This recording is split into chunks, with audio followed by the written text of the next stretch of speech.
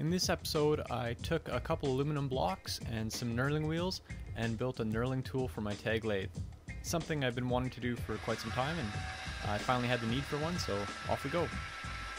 The first thing I did was I took some 2-inch round bar of aluminum. I didn't have square stock or rectangular stock of the appropriate size, so I cut it roughly with a hacksaw and then faced a few sides, and here I'm just finishing facing the last side to get the appropriate size material. All the milling here was done with a 4-flute, just a generic half-inch end mill.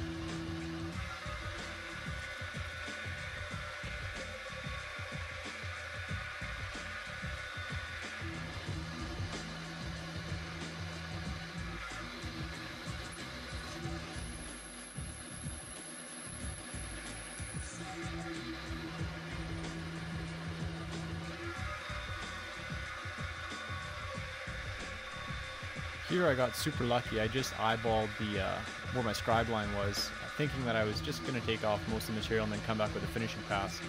And I ended up eyeballing it to about a thou away from where I needed to be. So I just left it like that, but not often does that happen.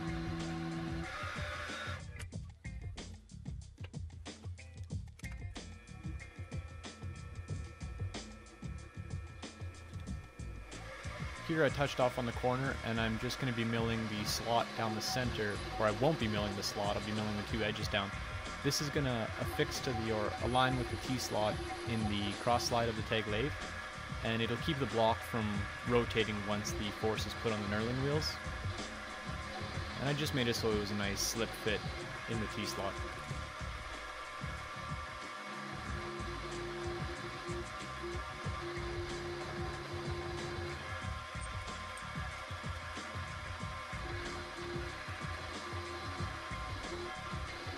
I'm doing all the indexing with just the graduation markers on the hand wheels. I don't have DROs on this mill yet.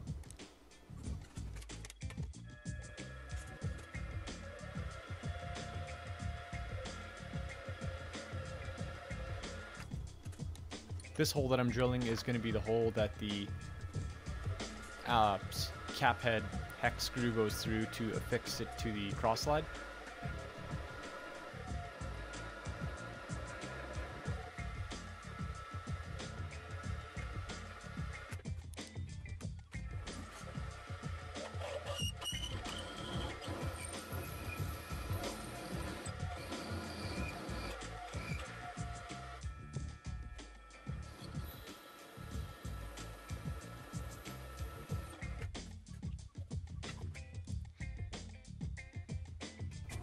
In order to get the knurling wheels at the exact height, I just put the center drill in the lathe and then affixed the one of the knurling blocks to the cross slide, and use the lathe itself to center punch it. That way I know I'm exactly on center.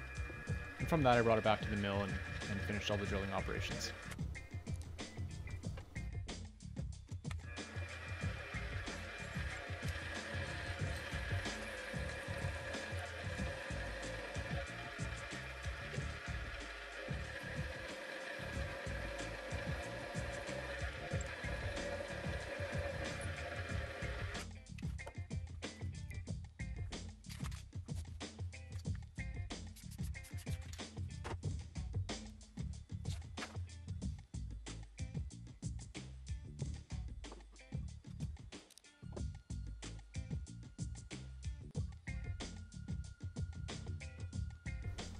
Here I'm just laying out the scribe marks for where I'll be putting the cutout for the knurling wheel.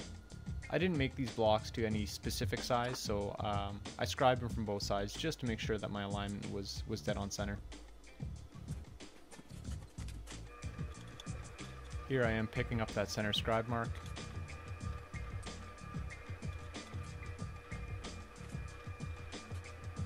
The wobble makes it look like it's actually off center, but the tip of that centering tool is actually, I think it's slightly bent, so good for eyeballing. This isn't ultra critical, so if I'm within 5 thou, that's more than enough. Touching off the material, and then I'll bore a few holes and then clean it up after.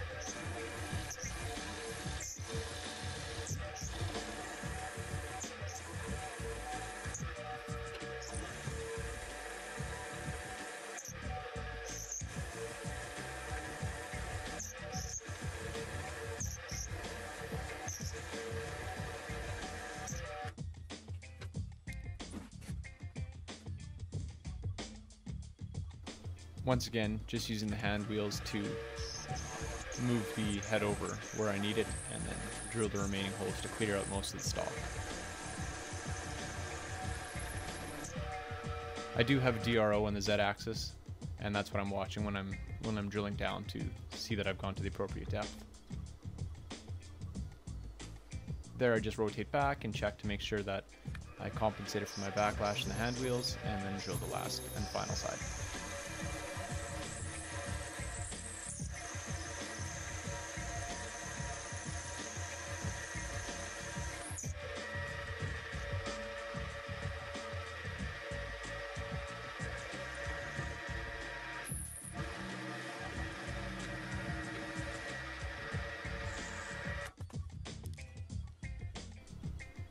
And here you can see the mock-up of what it's going to look like when it's finished.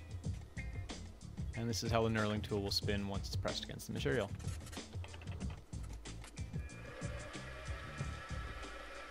This is going to be the grub screw that's going to hold the axle in place that holds the knurling wheel. And I believe I tapped it to M3.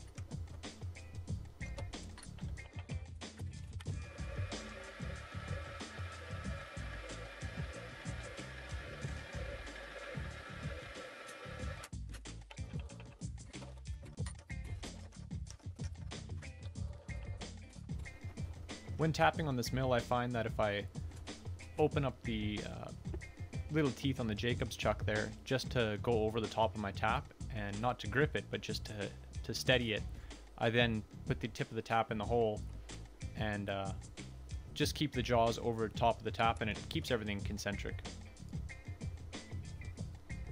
I do have a little brass pin that'll also index into the top of the tap, but it's easier to do it this way. I don't have to get something else and put it in and whatnot.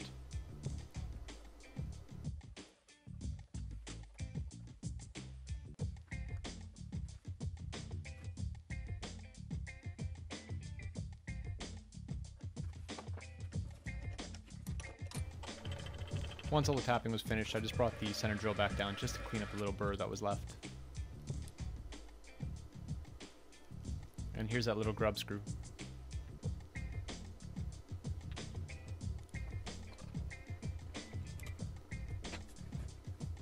Next, I decided to make some brass washers that'll go inside the knurling tool and any steel to aluminum contact, just to make the tool last a lot longer, just because it looks nice. So here I'm just facing off some brass material. You can also see that my tool height is not set right, but I built another thing that I will show you in another video for that.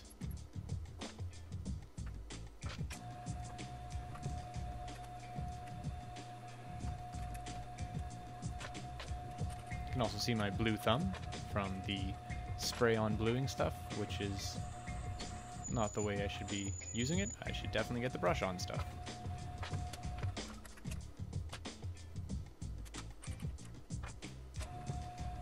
Trying to drill with too big of a drill there, so I just switched to a small drill just to clear the hole in the center for the pilot.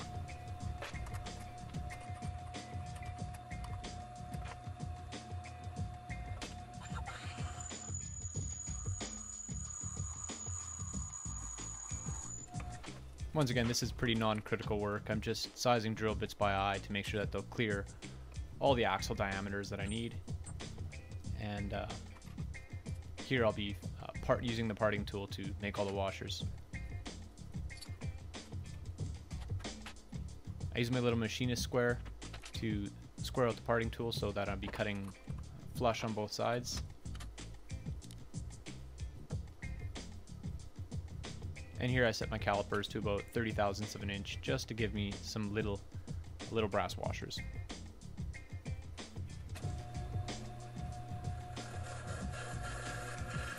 Once again, if these were ultra critical, I would have used a dial indicator on the little stop for the lathe and then dialed over 30 thou. But once again, not ultra critical. There's room for the knurling wheels to move, so this is just to keep them from marring up the aluminum and help them slide nice.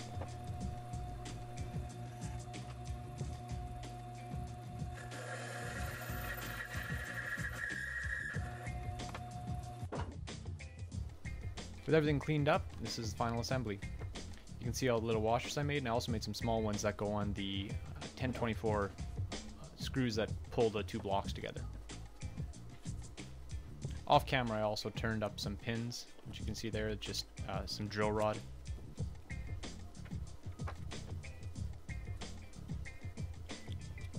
And here I am trying to get all the washers and knurling wheels and everything lined up. And then once they're in the correct position, I just tighten that little grub screw and that keeps the axle in place, while giving enough room for that knurling wheel to move back and forth to help it index into the cut once we start cutting with it.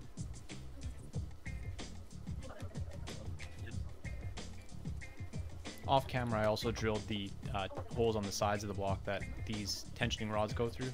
You can only watch someone drill holes so long before it gets boring.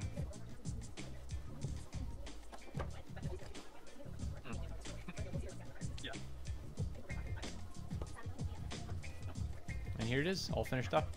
So let's see how it works out.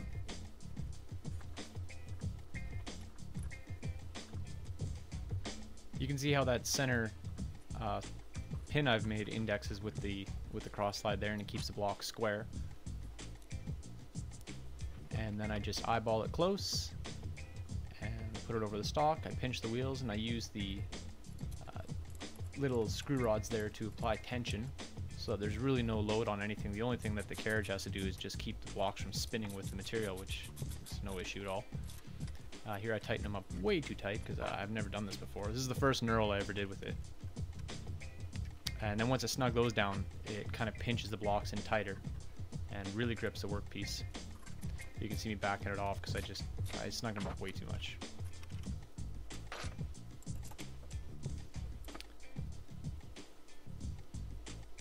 And there you can see the knurl starting to develop. Once I got a good track, I just put a little bit of pressure on the cross slide, and the knurls just keep working down the material, doing their thing. I'm doing it by hand, just spinning the headstock there by hand.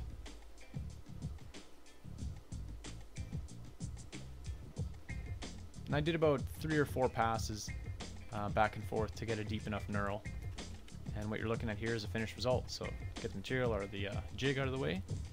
And there's a little bit of oil on it, so I'll clean it up in the next shot. But this one still has oil on it and the little brass particles. But it was perfect. So I'm happy with it. And thanks for watching.